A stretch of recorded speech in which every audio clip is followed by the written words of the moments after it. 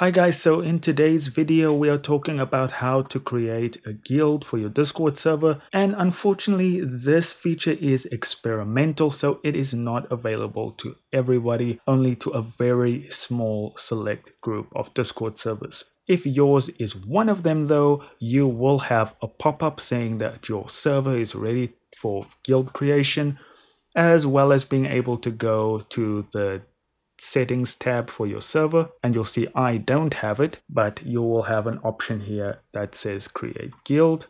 And when setting up your guild, you have a few options here. You can set, are you guys casual gamers, very casual, hardcore gamers, who the target audience is for your guild, what your guild likes to talk about, giving out badges for certain members, and customizing your guild's look.